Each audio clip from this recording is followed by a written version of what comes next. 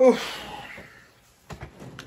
Man, you know, I really wanted my next video to be motivational, to kind of like hype everybody up, you know, to get us, you know, just on the level we need to be, but I just can't make that video yet.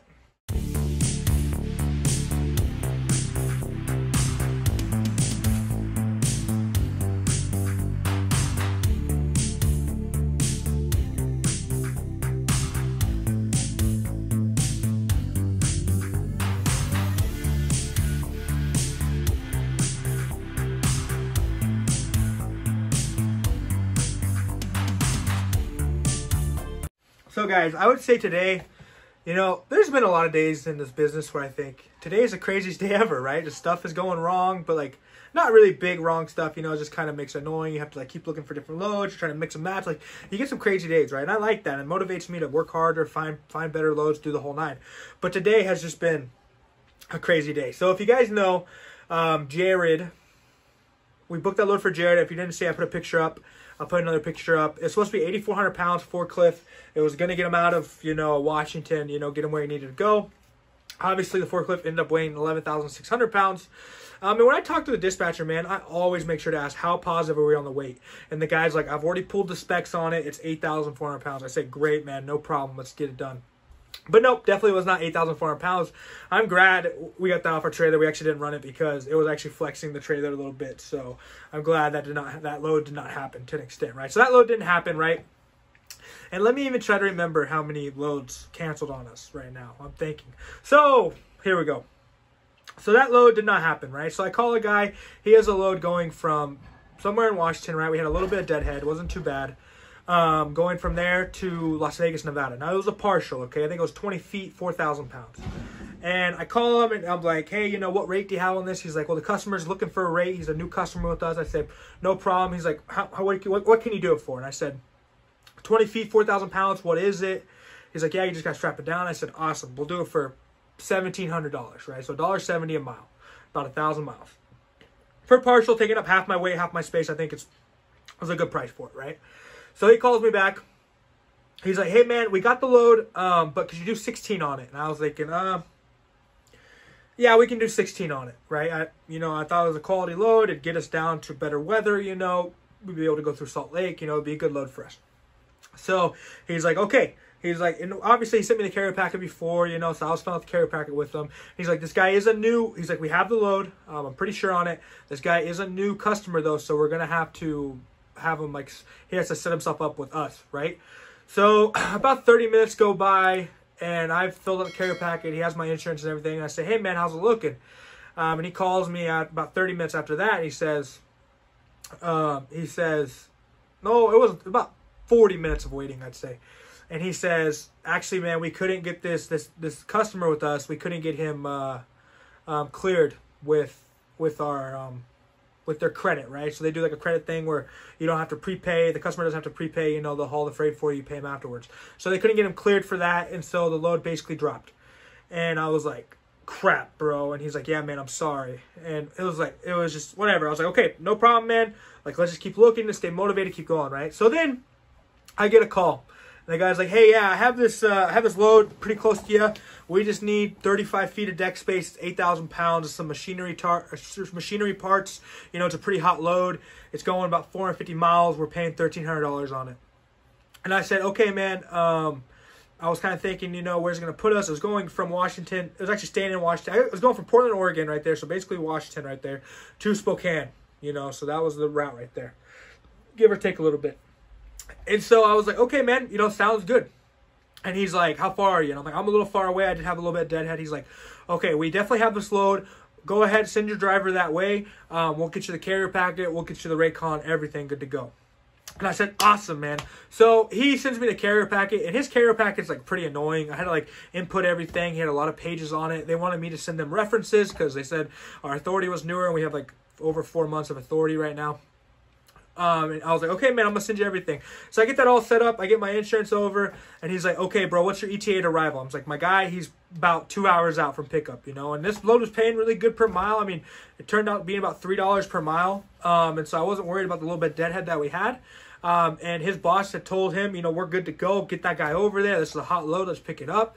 And then about 30 minutes after that, the guy hits me back up. He says, hey, man, I have all your stuff. They're working on getting you set up, upstairs. But I do have some bad news, man. Something went down. This load actually got canceled. And I said, wow, okay. And the funny thing was that the first guy from the load that was going to Las Vegas actually called me while I was booking this load. And he's like, hey, man, I actually did get that person set up. We're good to go on the load if you still want it. And I said, man, I actually just booked another load. So, I kind of had to cancel on him, to an extent. And then I ended up giving him a call back and say, hey, man, it's still there. And he's like, nah, man, we lost it there. And so that's been kind of my day with Jared today. It's been pretty crazy, man. But that's not even the end of it, guys. So I was booking for Carlos as well. And Carlos actually is up in Washington as well right now. And what we did with him was he wants to get back to Wisconsin where he's from, right? So I found a couple partials. One of the partials, 6 pieces of piping. It was going to weigh about 6,000 pounds. It was just 20 feet. Did not have to be tarped or nothing, right? They're only paying $1 a mile on it. It was $2,300 on like 200 miles, so a little bit over $1 a mile. So I was like, okay, this is going to be great for Carlos because he really wants to get home. We need to take this opportunity to get him that way. And so I booked that load, Raycon, everything good to go. I then found another partial. It was a little Polaris. It was going to Illinois, but I routed it all out. It really wasn't added. I think added maybe 50 more miles to the route, just to drop down a little bit and keep going.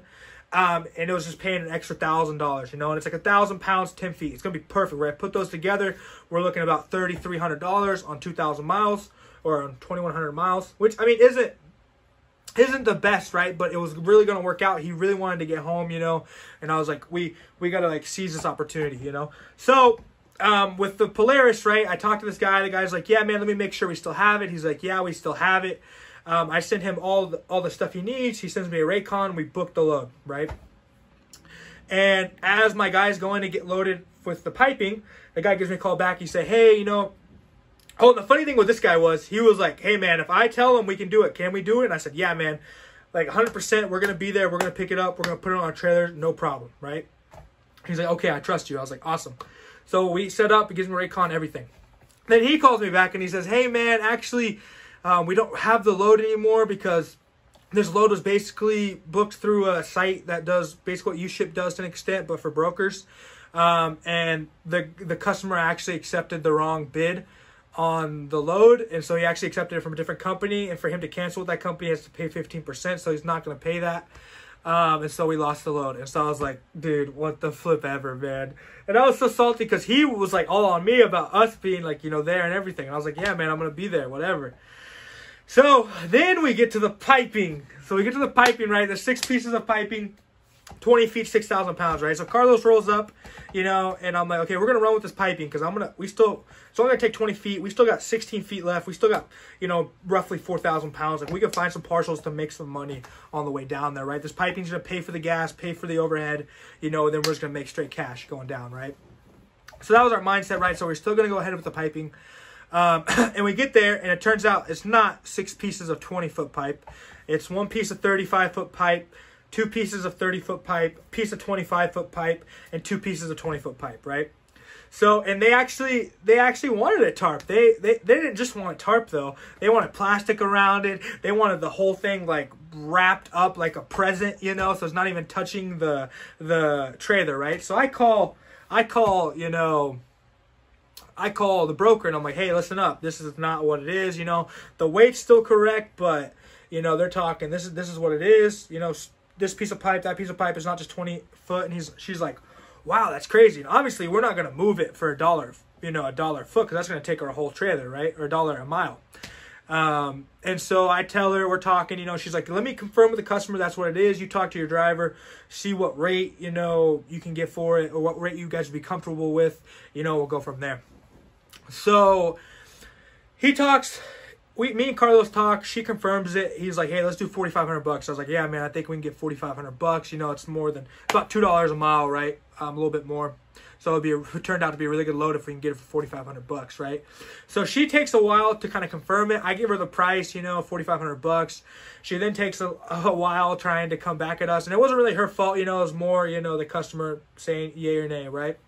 So my guy Carlos is literally at this pickup, and like these people are like pressuring him. They're like, yeah, just load it. Like, let's just load it on your trailer. Like, everything's gonna be okay. And he's like, no, like I had this load booked. Like, we were making sure we're getting paid first. And people are like, no, put it on your trailer. Put it on your trailer. And they keep like hounding him about it. And I'm like, dude, don't put it on the trailer. And he's like, yeah, I'm not gonna put it on the trailer. I was like, let's make sure we're gonna get paid for it first, and then we'll load it up, right? So she calls me back. We agree on the price of $4,200. So if we do 4,200 divided by, I actually think it was like 2,300 miles. I think it's like $1.87 a mile for this load. So it ended up working out really good. You know, the piping, we get paid really good. He's able to go home. He's able to be over in the Midwest and kind of get out of the Washington area. But it was just funny how everything went down, especially with, you know, the Polaris canceling. But then we actually needed the Polaris to cancel so that the piping would be able to fit on our trailer. So, yeah, guys, that's what today has been for your boy. I'm still motivated. I still feel great, you know, and we're going to get stuff to work out. But this stuff happens all the time, guys.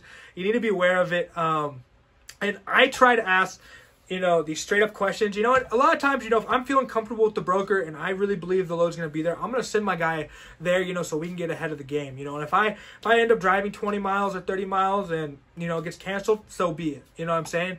But, yeah, guys, it's been crazy. That's what's happened today. But this stuff happens, man. I want to make a video where it's like, yeah, everything's going great, but this stuff goes down. You know, Carlos ended up picking up a really good load for a non-CDL hotshot going a long way, so we're super happy about that.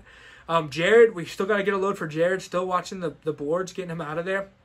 Luis is doing really good. Luis is heading up to Washington right now. We go to Washington a lot. I don't know why, but we're always heading to Washington, but we get paid good for it, so I'm chill with it. But yeah, guys, I want to make this quick video kind of describing what happened to us today. Canceled. 3 of those canceled. 1 load was not what it was described to be, but it's all going to work out in the end. Love you guys. Thank you guys so much. Hope you all have a great day. Talk to you later.